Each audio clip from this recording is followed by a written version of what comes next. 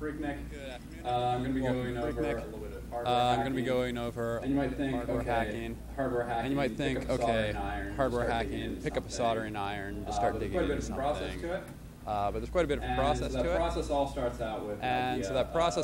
out with an idea of got this piece of hardware. It doesn't do something I want to do. From there, you got to go and reverse engineer the hardware you're going to hack and figure out how it works, so that you can find some kind of an entry point to get design everything else that goes around that. Build it, test it. Your extra function. Build it, test it. Repeat the whole process. Realize it doesn't work. Repeat the whole process all over again, and eventually get it working. So the first step is the idea. I have no clue what you guys are going to come up with. That spark of creativity. But it's that that spark of creativity that really gets the whole ball rolling. Wow me, show me what you can do. Wow me, show me what you can do. So when you go about reverse engineering, there are a few things that'll help you figure out what you're doing. The first thing is markings on any chip. Just about anything out there has a data sheet. It might be in Chinese, but and usually get some idea of what a part of a circuit's doing. From that, you can keep digging into what's around it. Map out the traces on the board. Look at all the little passive components around it. You might run into resistors. Knowing how to read color codes tells you what values you're dealing with. Right. Surface mount ones are done with numbers. Because they really don't very well. You can't really see colors on them very well. Knowing how to read the polarity of a component, like a capacitor or a diode, comes in very handy at this point. Then you work through. And you know what the parts are, and you need to start looking at what signals. You got a multimeter. You got a multimeter. You can measure your voltage going out of someplace. Current, resistance, those kind of things. Even more useful is an oscilloscope. That one's probably pretty expensive. But there are lots of good options out there. You can get one for about $100. Like this little thing for about $100. And when you start peeking into exactly what signals are present on the board while it's running, it's very, very useful. You can figure out whether you're using some kind of crazy serial protocol, what the GPIO might be doing. And then the next step is to design. I could go on for about 5 years teaching you electrical engineering, and you'd all get bored. But eventually, you come up with a circuit. That you think will do the job. Is to build it all. And the next step is to build it all. There are a few tools you need. Soldering irons like these ones. Some soldering irons like these ones. When you're building up your tool set, and going for a soldering iron, what makes a soldering iron good is temperature control. If you go out to Radio Shack, and spend $15 on a soldering iron, it's a constant power. You plug it in, and 10 minutes later, it's finally hot enough to use. You go to clean the tip on the sponge, and it's a little bit too wet. You just suck all the heat out of the tip, and you get to wait another 5 minutes before you something like this will run you about $100. What it gets you is a temperature probe in the tip of the iron, and it'll run full blast till it gets up to temperature, and then full constant temperature. You get better results out of it. You get to work a lot quicker, and life is good. Getting into techniques of how we hack into the board. This is a modded PS2. Those blue wires, I don't know why they're always blue, but for whatever crazy reason, it's just always blue. That's usually about 30 gauge solid wire, and it actually goes back to the good old days when people used to wire wrap up prototype boards. People don't do that anymore because you can get prototype circuit boards very cheap now. But the wire is still useful for doing this kind of work. It's small enough that if you have a small enough soldering iron, you can hack the wire right onto the leg of a really tiny chip get it exactly where you need it. It's solid core, so you can bend it into any shape, and it'll generally stay in place. Small enough that you can cram a whole bunch of wires all over a board, and hopefully still fit everything back in the case. Typical techniques sort of tape down wires or hot glue them in place so that things don't get falling apart after it's all done. So once that's all done, you're back into the same tools you were using to reverse engineer the product in the first place. You know how you think your circuit should function, and it's probably not going to work the first time. You're into probing things with an oscilloscope, figuring out what the hell you did wrong. Going back into the loop, fixing things over and over. Hopefully you get hopefully you get something that started out as an off-the-shelf part that really didn't do anything combined with some crazy idea of what you think it should be able to do, and now you got this hacked together thing that does something really awesome. So, anyone have any questions? Comments? I have a question, actually. Go ahead. I have a question, actually. Go ahead. What types of projects have you worked on personally? So a good example at work. At work, we've got a 3D printer, and so it would print in PLA. It wouldn't do ABS. Didn't have a heated build plate. We went through the process of adding in a heated build plate to it. The process is come up with a plate that you can build that's going to be thermally conductive to replace the acrylic one that came on it, add in heating elements, add temperature control, and then ultimately interface it all back into the 3D printer so that you can turn the build plate on and off.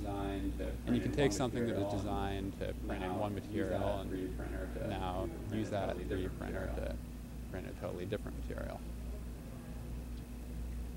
What is your work? I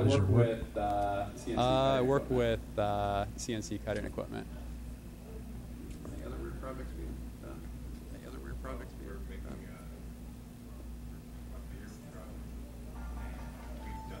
we've modded a temperature controller to a freezer. Right. I'm also working on a chip computer for my car. I guess another thing that really makes this all a lot easier these days is that what makes this all a lot easier these days too is that there's so many different prototyping platforms out there, most notably Orginally. If you're going to hack into some hardware, you no longer have to design up a circuit board from the ground up. You can slap together an Arduino, run a couple wires out to whatever else your interface. So it's become a lot easier. I think that's why it's become a lot more prevalent these days. What was the PS2 hack? What was that addition to it with the blue wires? Usually those are just done to run images of games off of a hard drive. So you can just download any games you want. Play them that way instead of having to disk. And is there any special, or like some things that we would be a little more prone to encounter when connecting certain things? Like what's sort of like a one-hit location or something for connecting into these things? If that like a roadmap of sort of like some basics of setting the pins. Well, I'm not sure if you're asking about how to know where to connect to in a board or how to actually make the connection.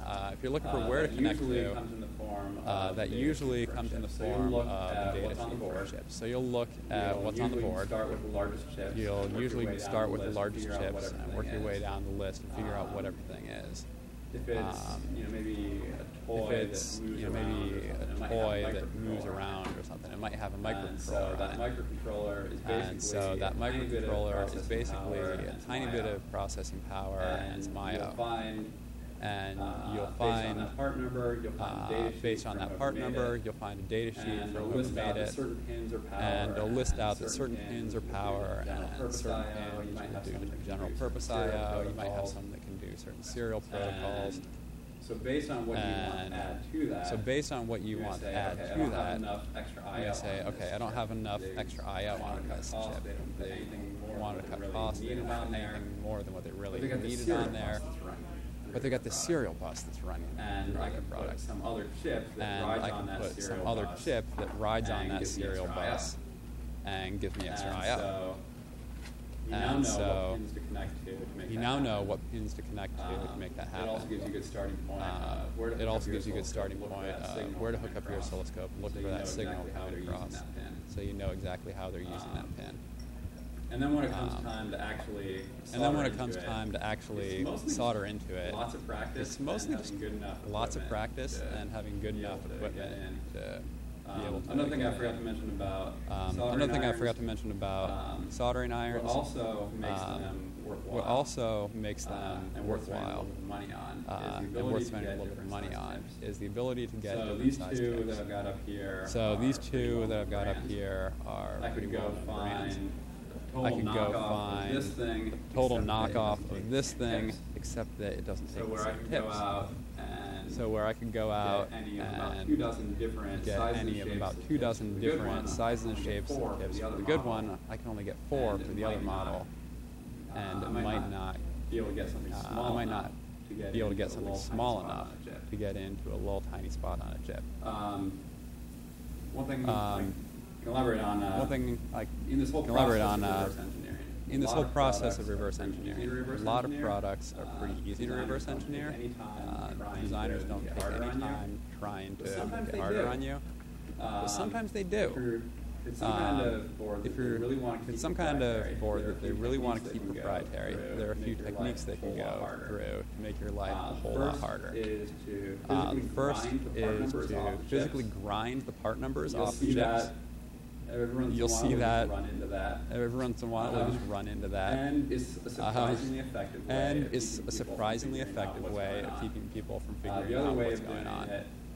The other way of doing it, and sometimes in combination with that, is potting, where they'll take epoxy, it's usually tinted black, really dark, opaque black, and they'll pour that epoxy onto the board. Usually it's in some kind of a box to contain it all. And once it all sets up, you've now got this solid chunk of epoxy with a circuit board and all the components in it, and good luck getting it off. They also do that for waterproofing, for mechanical protection, for a variety of reasons that are just a lot more friendly. But you do see that a lot when they just don't want you to get into their circuit. That was actually going to be my question. Do you run into circuits that you cannot reverse engineer when you want to, or do you find there's always a way. There's always a way. It's really like cryptography. Is it worth your while? Everything can be hacked. You can get a lot of microcontrollers have features built into them to lock out the code. You program this thing, all the code exists in the microcontroller, but you flipped a bit when you programmed it and told that microcontroller that nobody's ever allowed to read that memory back out through any kind of an external interface. Might also do a bit of encryption on that code as well. Determined to figure out what's on there. You can actually read Flash by removing the epoxy packaging from the chip and really starting to look at the silicon underneath. Because when you write that Flash, there are physical ways to read that instead of just the normal electronic ways. Now, granted, you have to have lots and lots of expensive equipment. You're probably putting that under an electron microscope at that point, but it's possible.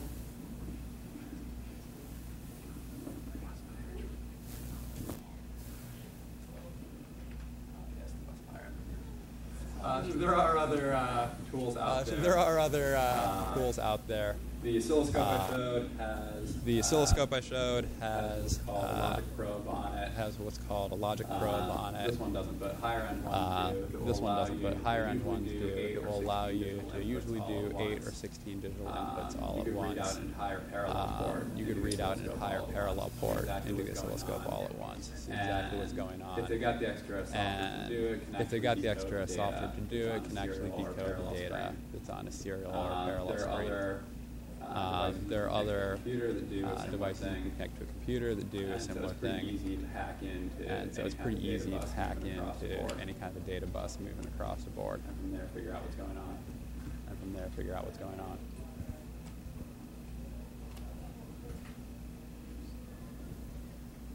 Any other questions, comments? Any other questions, comments? Beer? Beer? Okay. Thank you.